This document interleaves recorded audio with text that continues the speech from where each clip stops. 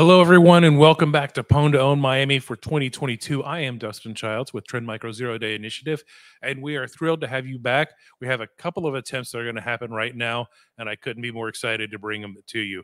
On our secondary stage, we have Piotr, I'm going to try, Bezidlo, maybe, better known as Chuddy. He'll be targeting the Iconics Genesis 64 with a remote code execution. We've seen this target hit several times throughout the contest already.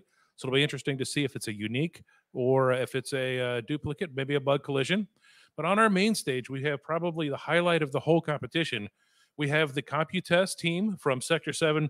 They're going to be targeting, let me make sure I get all the letters correct, the OPC Foundation, OPC UA.NET Standard, with a bypass of the trusted application check. And that's going to be really fascinating for me to watch and hopefully for you all too. So without any further delay, let's go ahead and get to the teams and get them started. And gentlemen, let's start your exploitations. Let's go.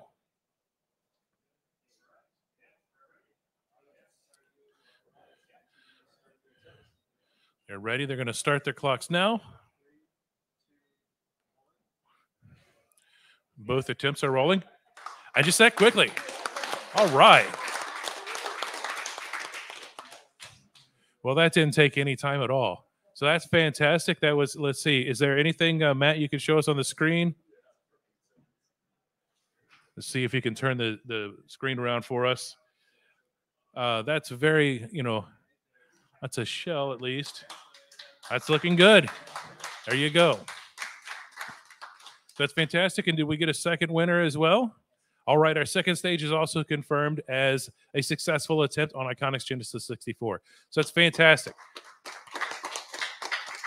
That's great for them. And I should have said some dollar signs too, because on the secondary stage, that was worth $20,000 and 20 Master of Pwn points.